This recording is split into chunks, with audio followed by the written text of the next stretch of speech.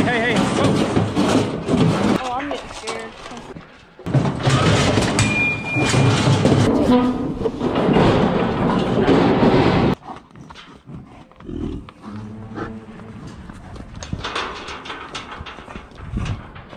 This almost feels like the Gauntlet or something. I mean,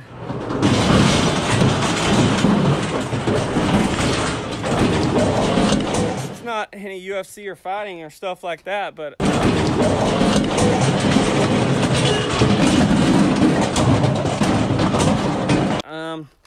if you've been around bison, you put them in places like this where they're used to being out roaming around, and you put them in tight places like this here, it gets a little crazy. Back.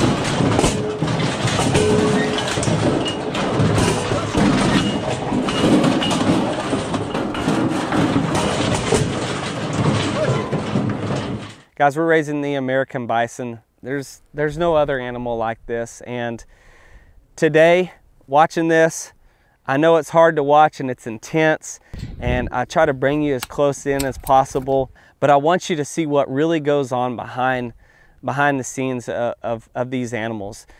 You see them out here grazing, you see all the majestic scenery and all those things that these guys provide and that you see, but there's things that we got to do in the background so that we can have these animals and that they can be healthy and that they can have red dogs.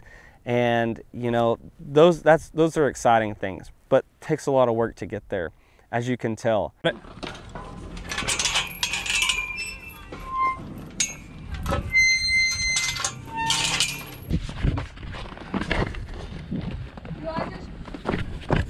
right there, Katie.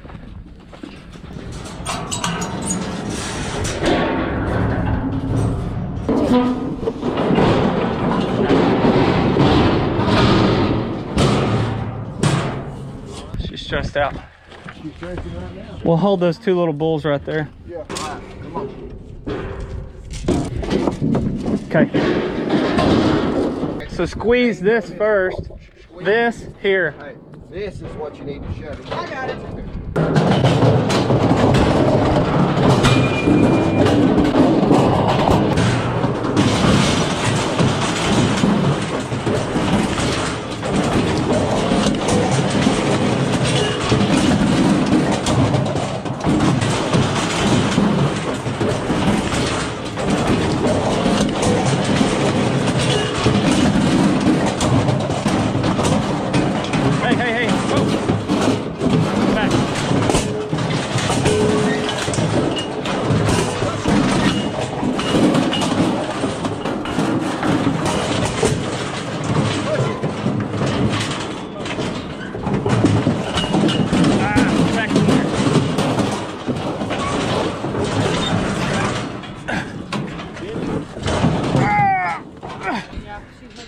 Yeah, she's stressed out.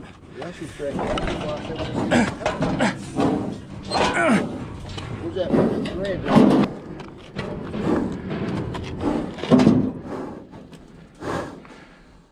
Okay, get her some LA. I got a squeeze. Here, I got it. All right.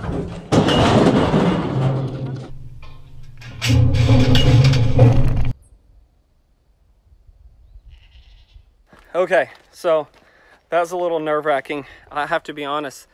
I need the experience with a manual squeeze chute. I worked with a hydraulic one. It's much easier. But I wanted to get some hands-on experience, and she was the first one up. She's just a little bit crazy. Crazier than probably my craziest one out of all of them. Whenever Dakota came up here, our first cow, the one that's been sick, but let me tell you something, she's doing so much better. She doesn't look great, but she looks a lot better than she did in November when I took her to the vet. You can go back and watch one of those videos if you're just now joining us. She gets stressed out really quick and easy. And so, you know, you've got three things going on here. You've got to shut the gate so she can't back out. You got to squeeze her down, and then you've got to close on the head gate here. So a lot going on. I have to be honest, I was a little nervous about it. It was my first time there, and I didn't do a very good job. I actually didn't squeeze her down, which is the second thing you got to do.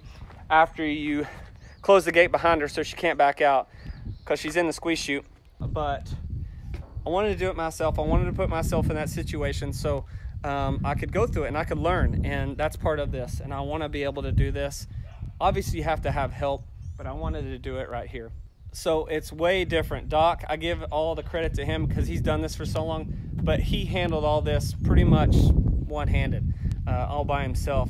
Now we helped him on the back end on some of this stuff in our last time we worked him. A couple of things I really do not like about this is, one, I do not like this head gate. You see the way it closes. I talked about it in the last time we worked them.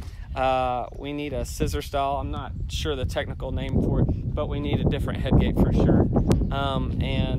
That's one thing.